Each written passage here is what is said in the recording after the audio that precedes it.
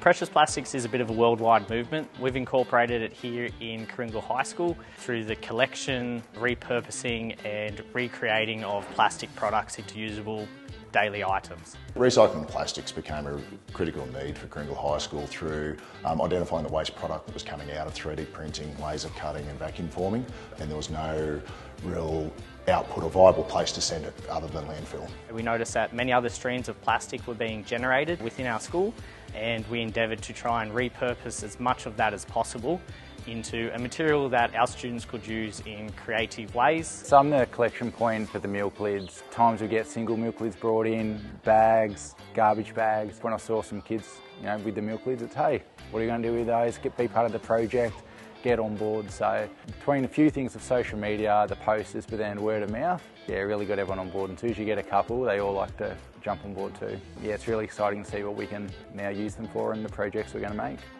We've been able to produce many different items, ranging from hanging pendant lamps, recycled wallets, plant pots for cacti, signs, keychains, key rings, carabiners. We try to leave the options open for students of what they can produce and allow their creativity to really shine through with how they use this new material and ultimately making ethical decisions moving forward. So my project was to essentially make something that was marketable and I could make money out of. So I've decided to make phone cases made out of recycled plastics. The Sustainable Schools grant allowed us to purchase the shredder, which means we can chip the plastics, and that allows the students to repeat the process on a much bigger scale than we were able to do without that grant. So to make the sheet, we used the plastic milk bottles, which were shredded, and they were put into a sheet press, which were melted down and put into a uniform sheet. And I'll use this to create my phone cases by putting the 3D printed version into the vacuum form with this on top, and it'll melt through and form the shape that I need.